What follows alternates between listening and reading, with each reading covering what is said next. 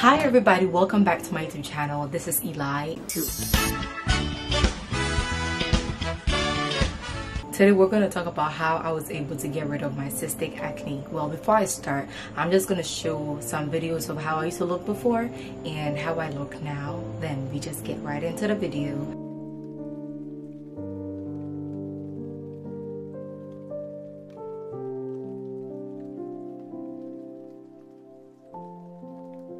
Acne can be caused by a variety of things such as stress, hormones, environmental factors, diet, skincare routine, and the list goes on. If you're watching this video and you're a teenager, I want you to understand that do not be too hard on yourself because it could be hormonal changes that you're going through. It's a phase and you're gonna get over it. Do not use multiple acne products. It's one thing that if you have acne, you just can't run away from it, right?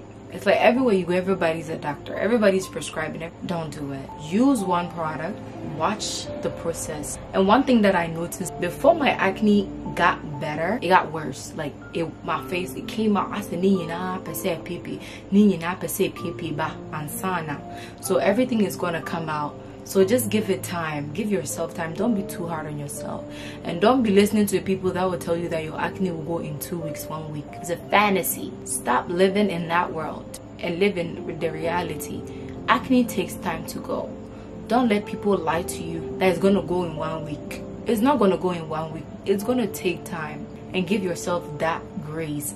Please don't be too hard on yourself. This is so hard for people with acne. Don't scrub, punch, touch, none of that. Don't do that. Don't do it. I know it's so hard. If you have acne, I'm telling you, I know the struggle, y'all. I know the struggle. Sometimes you see a bump on your face, you're like, I want to pop this off. Especially if you have somewhere else to go, like within the day, you're like, you know what? Let me just pop this, and don't do that. Don't do that. Don't. If I catch you touching your face again, you and I are going to tie your eye. The reason being that your body has a natural defensive mechanism called inflammation. What is inflammation? It is a natural process that happens that brings out unwanted skin cells, dead cells, debris, all of that to the skin surface in a form of a pimple. So what happens when you try to pop it? When you pop it, some will come out and the rest will go back into the surrounding area where the acne was. Do you get the analogy I'm trying to tell you? Exactly. So it will push back into your skin, and then within the next 3 days, those that pushed around the skin will form another pimple, will form another pimple, will form another pimple. And you're probably asking me, so what should I do? Should I leave it like that? Yes, leave it like that. All you need to do is wash your face. Leave it like that. I know it is so annoying. Sometimes you just want it to leave it like that. What happens? It gets dry. The debris and everything inside the pimple, it will get dry and it will just like fall off. Literally, it will shrink off. And when it shrinks off too, it won't leave blemishes and marks on your face, and that's the best part. So please refrain from popping your pimples and touching your face. And that leads me to my next point. Stop touching your face. Oh my goodness, coming from somebody that is a huge germaphobe, I hate it with passion when people touch their face. People touch me and all that. Don't touch me. Keep your hands to yourself. You don't know, you touch doorknobs, elevator buttons, you touch car doors, the doors at your home, your phone, the phone, bro, the phone is a huge one. But I'll come to the phone. Let me finish what I'm talking about. It's so frustrating and tempting. If you have acne, you just have the urge to just touch your face, see how the process is going. Is there any progress? There's no progress. You have acne. It is what it is. Stop touching it. If you want to see how it's looking, get a mirror.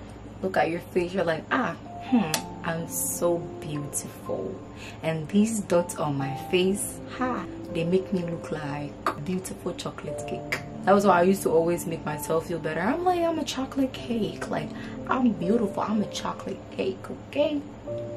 And I'm dark skinned too, so I'm a chocolate cake.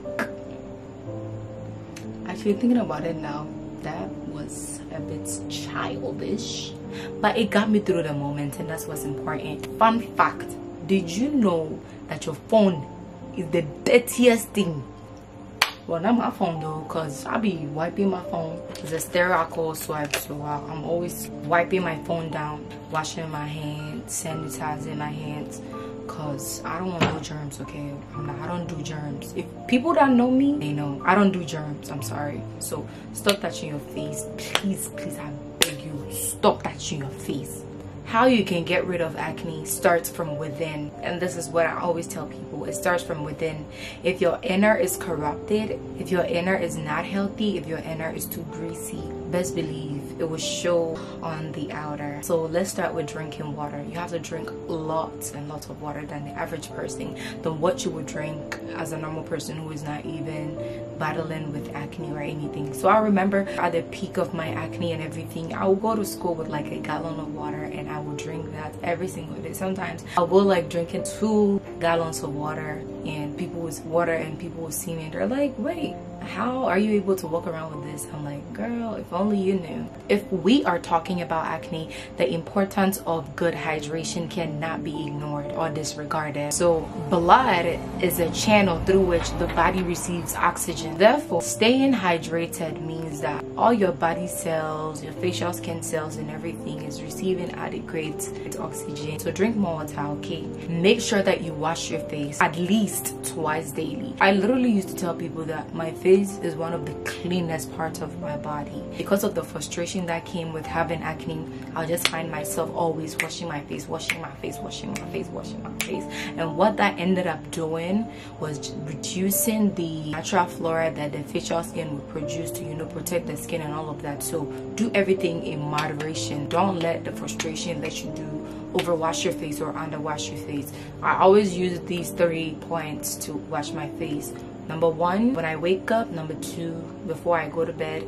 Number 3, when I have a sweaty face, like after an activity that requires you to be mobile or active, I will wash my face. I am not walking around with no sweat on my face. And to my ladies, if you have acne, like cystic bad acne, and you're trying to get rid of it, I would consider you stay away from makeup products. I'm not here to tell you what to do and what not to do. I'm just sharing what helped me, okay? Stay away from makeup products, at least for some time. Let your face breathe, please. If you have to wear makeup, you know, go out, look cute, girl. I'm rooting for you, but I'm watching you down, because you can't keep it on for long hours. So have makeup removers. Make sure that when you remove everything, the last sheet that you use on your face has to be clear. That way it will give you a bit of assurance that at least most of the makeup product is off from your face. And then you go ahead and exfoliate, because your pores are open. Exfoliate, get everything outside, and then you wash your face and you moisturize. So thinking about the process of actually going through all that after wearing makeup, me personally though, I wasn't doing makeup, y'all. Nada. The next 10, my mommy's calling, is your hair. I know y'all be liking y'all some good buzz down 30 inch, 24, 14, whatever inch y'all got. Be careful. Do not go to bed with your hair and like sleep on your pillow like this and sleep with the hair around, with the hair everywhere on the bed. Advise yourself, okay? I'm not gonna come here and tell you again and again and again. The next time I will come here and I would have to repeat myself. It's going to be war. Capish? Capish? Love ya, but don't do it. Get a bonnet. Hair bonnet. Where's my hair bonnet? Make sure your hair is properly packed before you sleep, because the oils in the hair, your hair is a carrier of oils. All the things that you use, the product and everything, it carries it. So if it's on your face and all that, it's just going to irritate your skin. I don't want it. So make sure your hair is up, and when you're sleeping, if you're wearing a wig, don't let your hair be touching your face. You are beautiful, you're confident, and you're working so hard to make sure.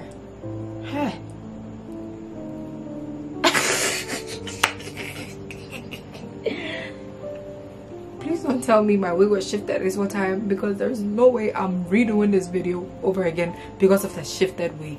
It's not happening, please. So But remember, your acne does not define who you are. You're beautiful. So remember, God loves you, and if you haven't given your life to Him, there's an opportunity for you to do so. And if you can pray with me, just pray with me. Say, Father, Lord, I thank you for this moment right now. I know it's so random, but I believe that you came to die for me.